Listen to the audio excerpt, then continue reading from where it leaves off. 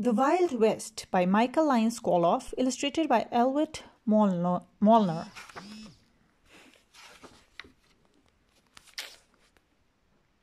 This summer, my family took a trip. We went out west. What a wild trip it was! I had never seen real cowboys. I had never camped in a tent.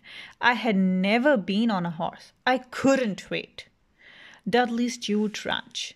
We all got boots, hats, and bandanas. Cowboys wear big hats to keep away the sun and the rain. The bandanas make them look more like cowboys. I don't know why they wear those boots. The wind blew my new hat. I ran after it. I went one way, my new boots went the other way. It's a good thing I can swim. First, we had a cookout that night. I thought we might eat rattlesnake for dinner. Mom said I have a good imagination.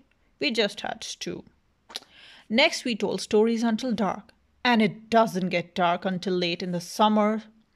Cowboys in the West tell stories to pass the time. Some of the stories were funny. Some of them, they were scary. That night, we slept in a tent.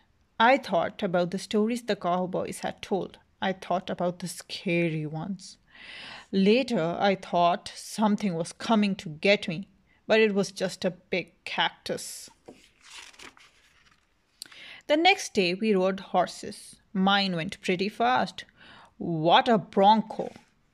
We stopped for lunch. Pete and I played tag. He tried to grab my bandana. I tried to grab his. I think I got tagged by a cow. Not fair, I yelled, but my brother just said, "You're it!" Later, we said goodbye to our new friends. I promised to write them a letter. And I did. I wonder how soon it will get there.